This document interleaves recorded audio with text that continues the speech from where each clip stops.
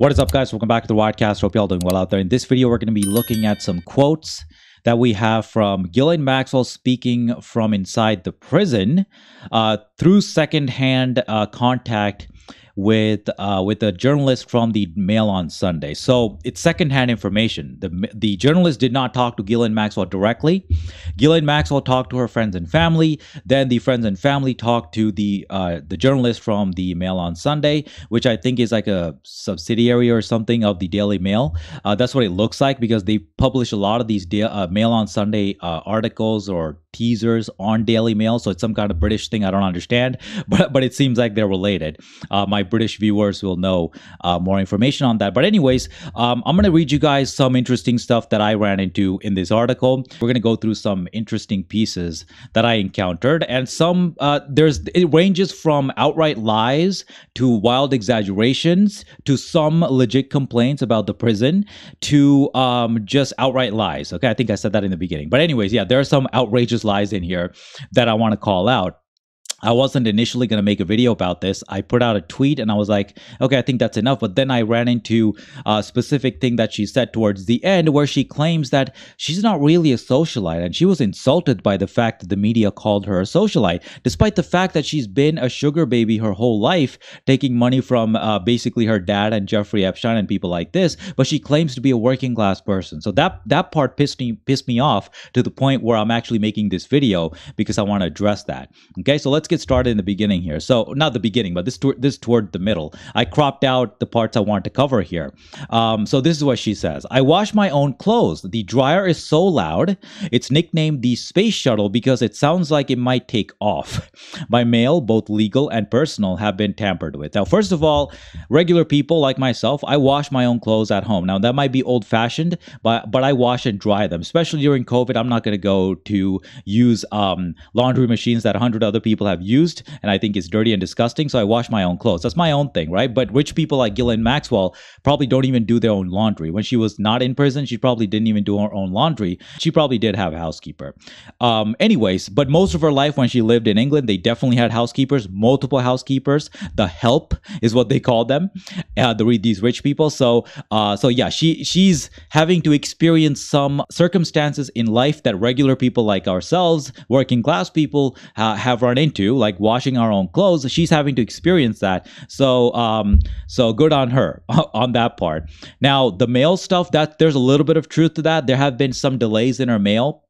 When it comes to like a couple of days, her mail has not been received because of logistical problems. The lawyers for Ghislaine Maxwell have been complaining about that. The prison is trying to make sure that she gets her mail on time, but that is a valid complaint. So I want to be fair to Ghislaine Maxwell. She goes on to say legal mail that was hand delivered to the jail took a week to get to me. That's an exaggeration. It didn't take a week. It took a couple extra days. Even though the prison rules say it should be delivered within 24 hours. Like I said, there have been some delays, but not a week.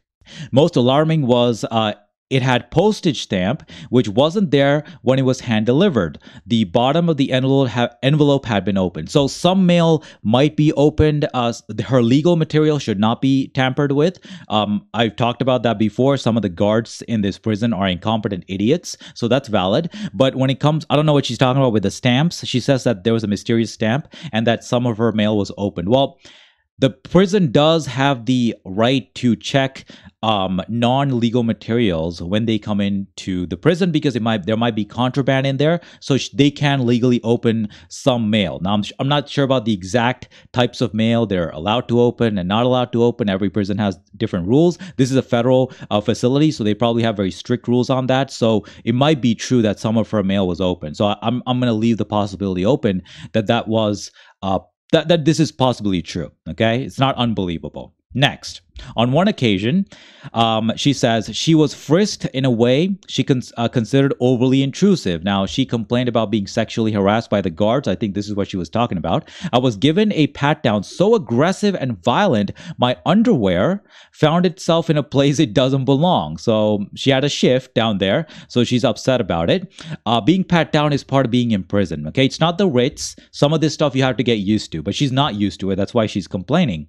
And in some level, I do feel sorry for people who have to be in prison, but then again, she has to suffer for the consequences of her actions. So there you go.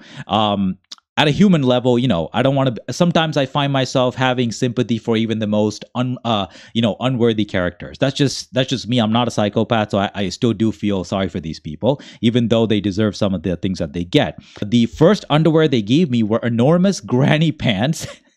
You could have put 5 of me in them. I'll spare you descriptions of the stains. So, I don't know. That's just a random thing. She exaggerates on almost everything she says. 5 times your size, I doubt that. Maybe it was a little bit loose, but I think this might be an exaggeration. But who knows? Okay. Next, when I pick up the phone, and this is one of the silliest exaggerations ever. She should be writing storybooks, fantasy, because she's really good at exaggeration and irony. When I pick up the phone to make a perfectly legitimate call, the guards rush towards me with such speed it leaves them breathless. There's no way that's true. 0% chance. This is a vast exaggeration. The guards are they're definitely monitoring her. There's multiple cameras on her and there are multiple guards watching her. The idea that they run so fast that they run out of breath, I don't believe that. Okay, so I highlighted that because this is one of the wild exaggerations that I was talking about. They report on everything I do in real time. Yes, they do, because I don't know if you know this, but the prison failed to keep Jeffrey Epstein, keep proper tabs on him. So they're not trying to make the same mistake that they did with him. That's why they're keeping an eye on you. Yeah, so I'm going to leave it at that. I can say a lot more, but I'm going to leave it there.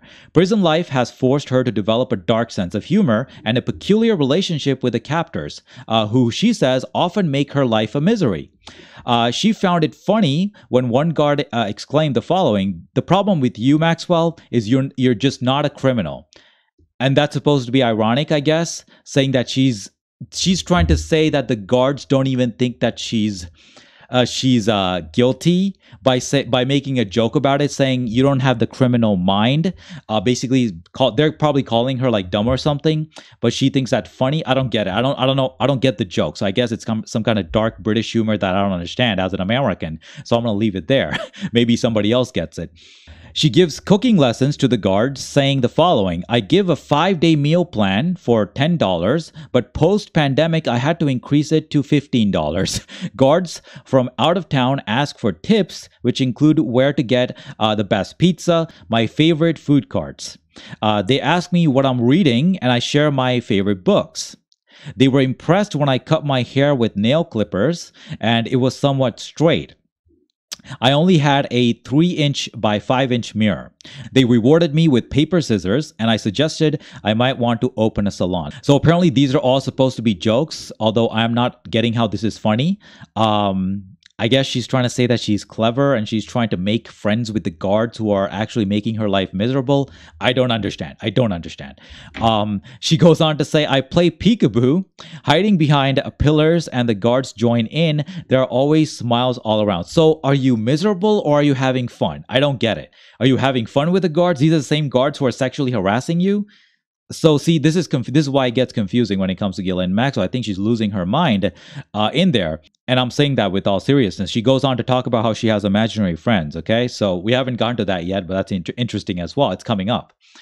"Then I have a monster move where I raise my hands and growl, and they do it back. We laugh." So she seems to be having all kinds of fun. You might not want to make it seem like you're having fun behind bars when you're at the same time filing legal papers that talk about how you're being put in Hannibal Lecter conditions and treated like people in Guantanamo. It seems like you're having fun.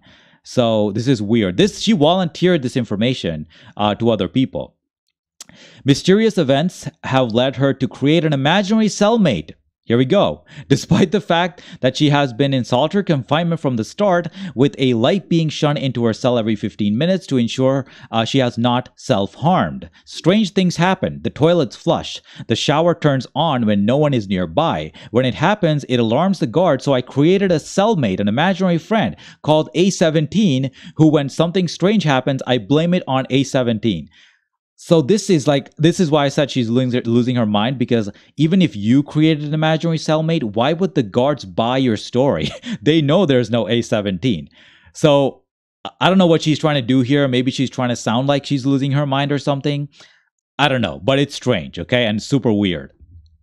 Her most serious complaint, though, revolves around not being given adequate time to prepare for the 6-week trial. She's facing more than 80 years in jail if convicted on all charges. Maxwell alleges she was given computers that don't work, that vital paperwork arrived late, and that for a while she did not have a proper desk to work at. The prison is so incompetent that they give her grounds for these kind of arguments, because there were some problems with computers. Although she was given a computer since the first time that she was put in prison, she did have a desk in her cell. There was pictures of that because they did like painted pictures of her cell. And she did have access to computers. She had multiple hours a day to talk on cell phones with her lawyers. So some of this stuff is bullshit, but they did have some problems with the computers when it comes to accessing some of the legal stuff. Some of the screens weren't clear. There were some problems, some legit problems. So some of this is true, although as usual, you can't trust everything she says because she over exaggerates things. And that's how she loses credibility with people like me who are fair. I'm ready to be fair. I'm ready to go after anybody. Okay. If the government does something wrong, I call them out. And I've called them out multiple times in multiple videos.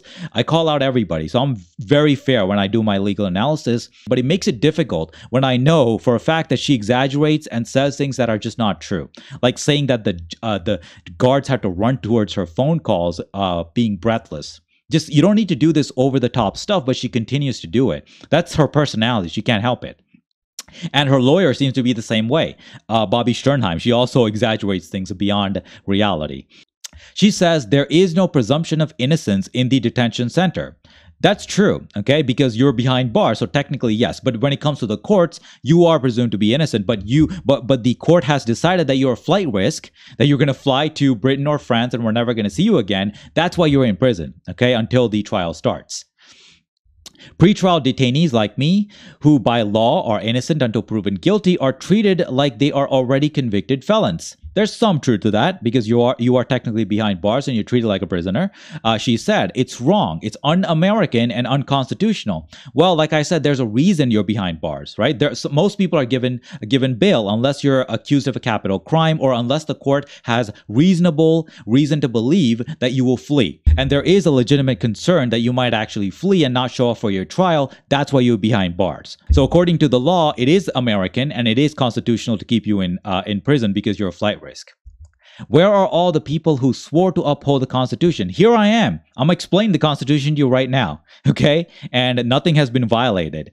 When it comes to your presumption of innocence, I made a video, my last video, talking about how you are presumed innocent until you're proven guilty. And if you missed that video, I'll link in the top right-hand corner. You can go check it out. I was very fair to Maxwell, as I am to all prisoners. I am very serious about the Constitution and affording everybody who's accused of a crime a fair trial. Okay, and nobody else can argue otherwise by watching my videos. So there you go. Next, her greatest fear is not being able to find an impartial jury. Coverage of the case in the US remains relentless, with her being referred to as Jeffrey Epstein's madam and Epstein's socialite partner in crime.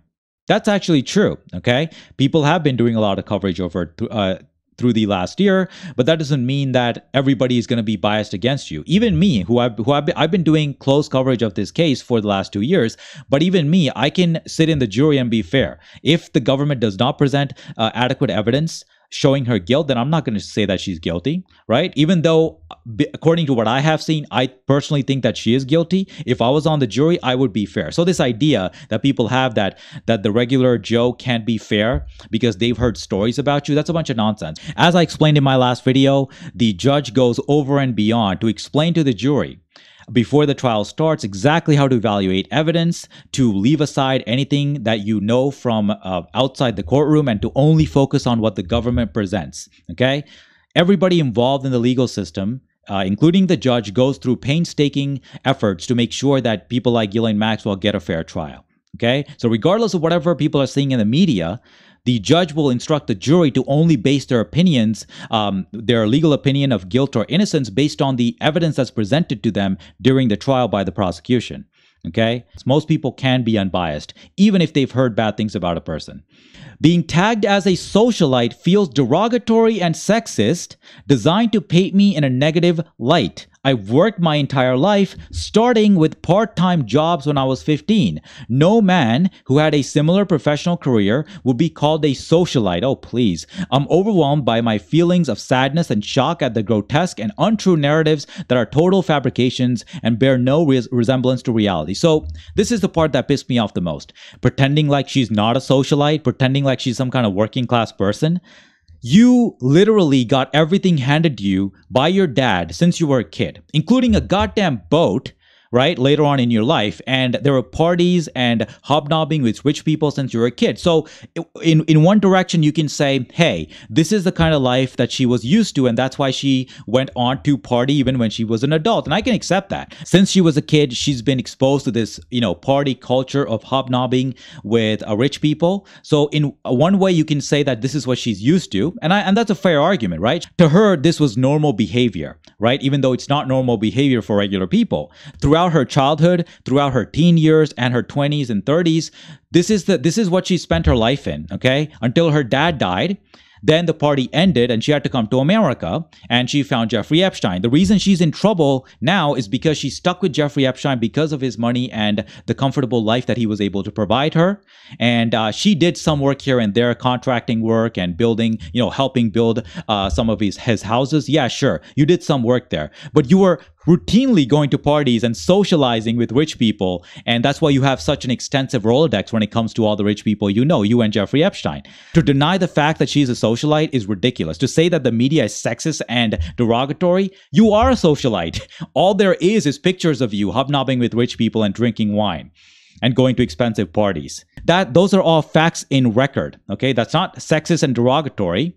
That's not untrue. Those are all accurate facts that the media has reported. Now, there are some people out there who are saying crazy things like Ghislaine Maxwell works for Mossad. That's insane. Ghislaine Maxwell's an idiot. Mossad would never hire her, okay? So the idea that she works for some intelligence agencies is ridiculous. So fair enough. Those are unfair attacks, but those are tiny little corners of the internet where crazy conspiracy theorists live, okay? Most reasonable people like myself stick to the facts that can be proven on record, okay? And you are a socialite. You have been somebody who was a sugar baby, first to your dad and then to Jeffrey Epstein. The reason you're in trouble right now is because you didn't leave Jeffrey Epstein to begin with fast enough, and you were with him for way too long. That's why you're charged with all these crimes, okay? That's why you were flying with Virginia Roberts on Jeffrey Epstein's planes. So give it a rest about how you're a working class person who worked all her life. Oh, please. You've been benefiting off the largesse of your dad and Jeffrey Epstein for most of your life. So that's the part that actually pissed me off enough to make this video. Otherwise, I would not have made this video. Her claiming to be a working man or a working woman is ridiculous. Okay? Let's end this off. I'm terrified the overwhelming negative coverage will poison my jury pool and affect the outcome of my trial, despite the evidence which I feel confident will prove my innocence. I look forward to having my day in court and to prove I played no part in Epstein's crimes. I am innocent. So are you admitting finally that Epstein committed crimes? Because during the 2016 depositions, you said that you never saw anything untoward happen with Jeffrey Epstein when you were at his house. That's what she said, okay? We covered that on this channel. I went through both of her depositions from April and July, and she said multiple times that all these girls are lying, that Virginia Roberts is making all this stuff up, and that Jeffrey Epstein never did anything wrong. Alan Dershowitz and Ghislaine Maxwell have yet to admit that Jeffrey Epstein did any crimes. Which is a fact on record, okay? Carey proved that back with all of his interviews with those girls back in Miami. You were 17 then? Mm-hmm.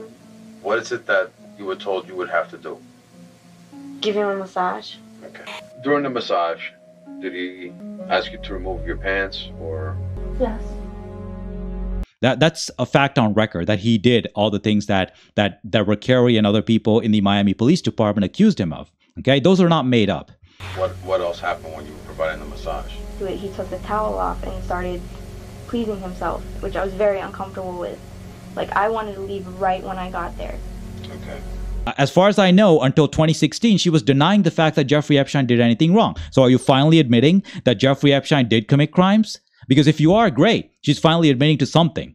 And as I said before, she is afforded the presumption of innocence. I afford her that. The judge affords her that. And the legal system of the United States affords her that. So she's going to have a fair trial, and all the facts that are relevant are going to be presented both by the prosecution and by the defense. And if she is found to be guilty, it's most likely because she is, or her defense failed to make their case. And the reason that the defense fails to make their case is because she's guilty. Okay, now that's my opinion. Like I said, she's going to have a fair trial, and the jury of 12 random New Yorkers will decide her fate. All right, so that's all I got to say for this video. Thank you so much for watching. As always, make sure to like the video, subscribe, hit the bell, and press all for my future videos. If you like my content and you enjoy it, you've been watching for a long time, please consider supporting me on Patreon. There'll be a link down in the description box and in the end of the video. And you can support the channel for $1 a month. Okay, and I think that's a very simple ask for people who watch my content regularly, because I do put a lot of work into these videos and a lot of time editing. Okay, so if you like my content, please support me on Patreon. With that being said, I'll see you guys next time. As always, peace. Mega City 1. 800 million people living in the ruin of the old world and the mega structures of the new one. Only one thing fighting for order in the chaos. Judges.